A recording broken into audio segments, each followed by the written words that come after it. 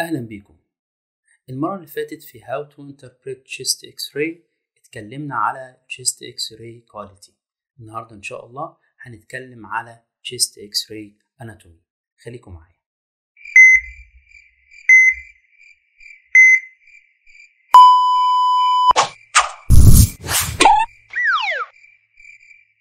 السلام عليكم.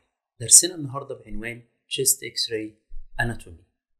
أنا الدكتور يوسف شيبة، دارس مساعد جراحة القلب والصدر، وإن شاء الله أتمنى إن أنتوا النهاردة تستمتعوا بالفيديو ده. هدفنا النهاردة من المحاضرة دي إن أنت تتعرف على الفيزابل ستراكشرز اللي موجودة في الشيست إكس راي. في حاجتين مهمين، في فيزابل ستراكشر أنت قادر تشوفها في الشيست إكس راي، وفي انفيزابل ستراكشر أنت مش قادر تشوفها في الشيست إكس راي، بتبقى obscured. ان شاء الله النهارده هدفنا ان احنا نوريك الشيست اكس راي اناتومي وايه هي الاستراكشرز المهمه اللي ممكن تشوفها في الشيست اكس راي. اول حاجه لازم تشوف النورمال شيست اكس راي. زي ما انت شايف الصوره اللي قدامك دي هي النورمال شيست اكس راي. طيب لو كده رقمنا الاستراكشرز اللي موجوده في الشيست اكس راي، انت قادر تشوف ايه؟ اول فيزيبل ستراكشر هنقسمهم انت قادر تشوفها هي التريكيا. تاني فيزيبل ستراكشر هو الهايلا، بعد كده اللانجز، البوث لانجز، والدايفرام، والهارت، والايورتيك ناكل، والريبس، والسكابولي، والبريست شادو، والباول جاز. وان شاء الله هنتكلم عن كل ستراكشر بالتفصيل، لكن في 6 important structures بيكونوا invisible. أول حاجة هي الاسترنوم، الأسوفيجاس، والسباين، اللورا، والفيشرز، والإيورتا. أول حاجة هنبدأ بيها النهاردة هي التريكيا. التريكيا عبارة عن شادو أسود أو low density شادو بيظهر في الميد لاين. زي ما انتوا شايفين في الصورة اللي قدامكم، التريكيا أهي نازلة، هتيجي عند الإيورتا، والإيورتا هيزقها ناحية الرايت سايد شوية. بعد كده the trachea branches at the carina into the left and right main bronchi. بعد التريكيا الهايلر structures. Each hilum contains major bronchi وpulmonary vessels، pulmonary artery وvein. كمان في lymph nodes. الليمف نودز دي not visible unless abnormal، يعني انت مش هتقدر تشوف الهايلر ليمف نود الا اذا كانوا enlarged. الليفت هايلم is slightly higher than the right هايلم، يعني بحوالي 2.5 سنتي. لو لقيت البوزيشن بتاع الهايلم متغير، اسأل نفسك سؤال: هل الهايلم ده pushed ولا pulled؟ لان ده بيختلف في الباثولوجي اوف ذا ديزيز. كمان لو خدت بالك من البوزيشن بتاع الهايلم، لازم تاخد بالك من الدنسيتي والسايز بتاع الهايلم، ولازم تقارن ما بينهم هما الاثنين. في الصورة اللي انت شايفها دلوقتي بيظهر فيها الهايلم، وباي convention the hilar points are the angle formed by the descending upper lobe veins as they cross behind the lower lobe arteries. زي ما انتم شايفين في الصورة. مش كل اكس راي هتقدر تشوف الهايلم very clear، لكن في normal اكس رايز كتير مش بتقدر تشوف الهايلم فيها. بعد ما خلصنا الهايلم لازم نقسم اللانجز او اللانج فيلد الى 3 زونز. طيب ليه بنقسم اللانج فيلد ل3 زون؟ علشان ده يسهل بالنسبة لك ان انت تقارن التو سايدز ببعضيهم. يعني لو انت قارنت اللانج فيلد كلها رايت وليفت، احتمال كبير السمول ليجنز تفوتك او ما تقدرش تديتكت ات. خلي بالك ان كل لانج زون مش بتساوي لوب، وكمان اللور زون بيكمل لتحت. ليه؟ لان في البوستيريور سالكس اوف ايتش هيمي دايفرام اللانج بتنزل تحت فيها علشان تملاها. How to assess the lung zones.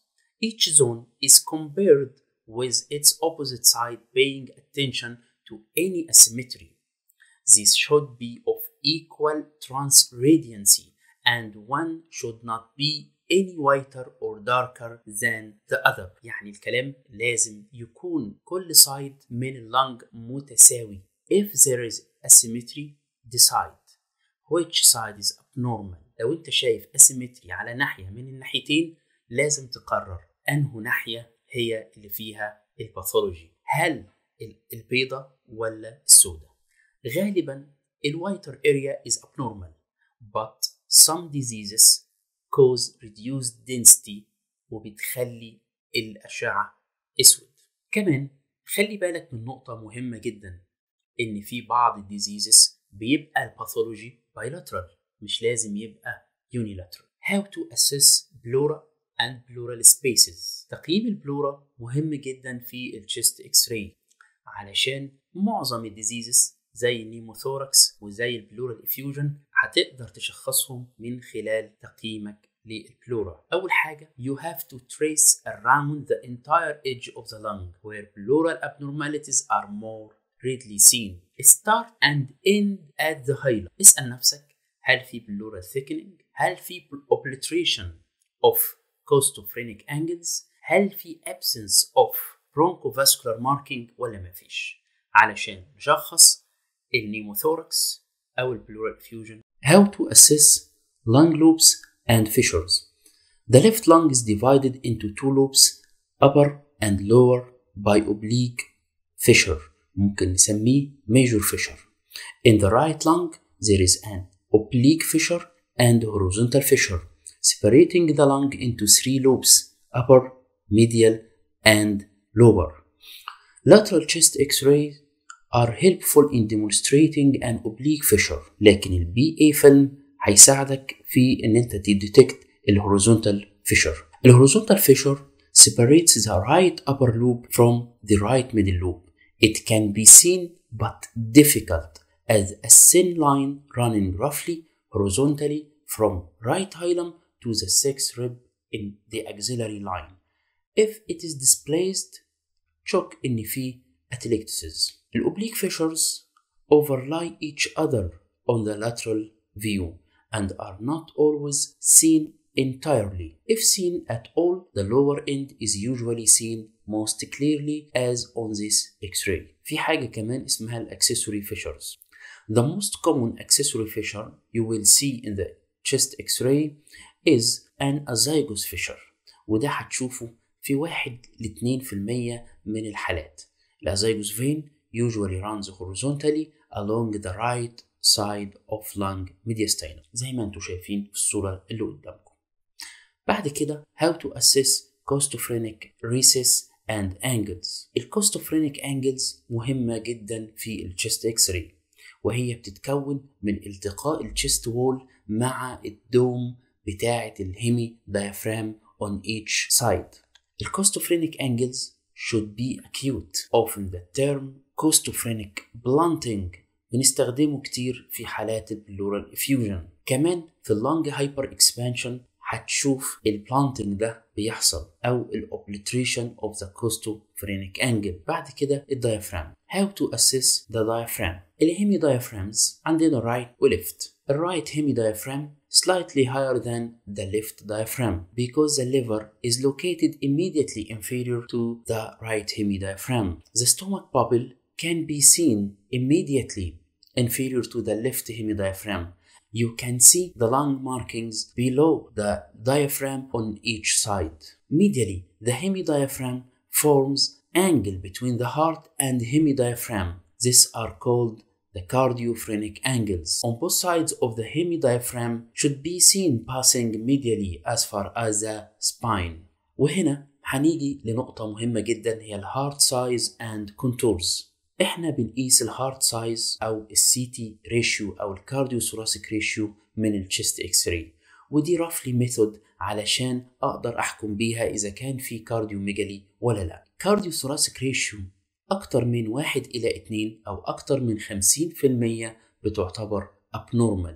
المفروض تبقى 1:2 او اقل، ولازم تبقى مخلي بالك ان البروجكشن هو BA. وزي ما اتفقنا never to consider the heart is enlarged if the projection used in the X-ray is A B. وكمان نخلي بالنا وانا بحكم على الكاردياك سايز اذا كان الفيلم متاخد inspiratory ولا expiratory. زي ما انتم شايفين انا بقيس الكاردياك سايز من خلال الشيست اكس راي. اول حاجه بعملها برسم خطين متوازيين على اللاترال سايد بتوع الهارت at the most lateral point of each side. اما الثوراسيك ويتس برسم خطين متوازيين من ال inner aspect of the lateral point of the chest wall. وبعد ما ارسم الخطين اقيس ما بينهم المسافه. لازم تكون المسافه ما بينهم 1 إلى 2 أو 50% وأقل. في الشيست اكس راي اللي قدامكم هتشوفوا النورمال كاردياك كونتور. الخط اللي انتوا شايفينه ده بالتركواز بيمثل البوردر اوف رايت اتريوم، اما الخط اللي شايفينه بالاحمر ده بيمثل البوردر بتاع ال في. وهنا في نقطة مهمة جدا لازم تاخد بالك منها. لو انت مش قادر تحدد البوردر بتاع الرايت اتريوم يبقى تشك ان في كونسوليديشن في الرايت ميدل لوب. اما اذا كنت مش قادر تحدد البوردر بتاع الليفت فنتريكل فهنا في كونسوليديشن في اللينجولا because the lingula wraps over the left ventricle.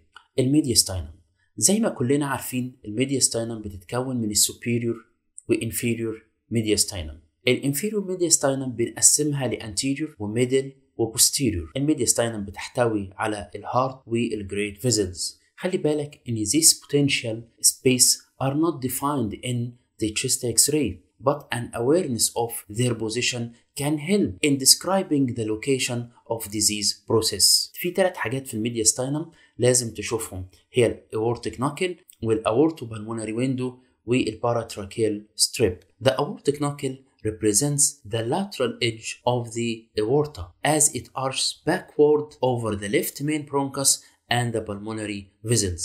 Then it will complete as a thoracic aorta. زي ما انتم شايفين في الصورة الريد لاين بتمثل الاورتيك ناكل واليلو لاين بيمثل الديسندنج thoracic aorta.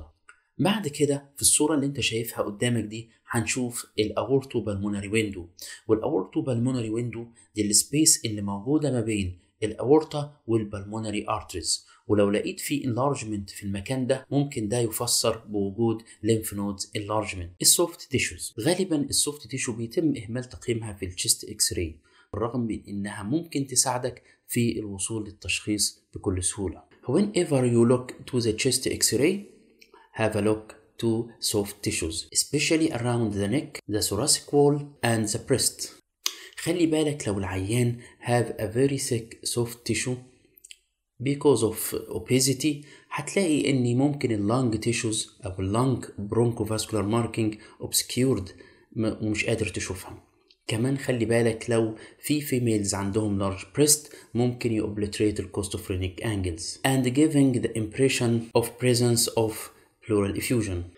اخر حاجة في chest x-ray anatomy البونز. ايه هي البونز اللي ممكن نشوفها في الشيست اكس راي؟ اول حاجة هي الكلافيكل، وإن midway between the medial end أو medial aspect of clavicle هنشوف السباينس بروسيس، وده بيساعدنا في معرفة إذا كان في روتيشن في العيان ولا لا، أو إذا كان العيان ويل سنتراليزد ولا لا. كمان هنشوف الريبس، هنشوف anterior part of the ribs and posterior part of the ribs. كمان هنشوف الهيومرس وهنشوف السكابيولا. يعني لو شايفين الشيست اكس راي اللي قدامكم احنا شايفين فيها الكلافيكل، الاكروميو كلافيكولار جوينت، الاكروميو بروسيس اوف سكابيولا، البودي اوف سكابيولا، الجلنويد فوسا اوف سكابيولا، هيد اوف ليفت هيومرس، جلنو هيمورال جوينت، واخيرا الكوراكويد بروسيس اوف سكابيولا. اخر حاجه في محاضرتنا النهارده هنتكلم فيها عن الريبس. الريبس يا جماعه بتلعب دور مهم جدا في كذا حاجه في الشيست اكس راي. اول حاجه لازم تتعلم هاو تو كاونت ذا ريبس، وده هيترتب عليها حاجات كتير جدا. يعني هتعرف مثلا انه ريب مكسور. كمان هتقدر تقرر اذا كان الفيلم ده متاخد في الانسبيراتوري فيز ولا في الاكسبيراتوري فيز. كمان هتقرر الاكسبانشن بتاع اللنج، هل في هايبر اكسبانشن ولا مفيش. شكرا ليكم واتمنى الفيديو ده يكون عند مستوى توقعاتكم. والسلام عليكم ورحمة الله وبركاته.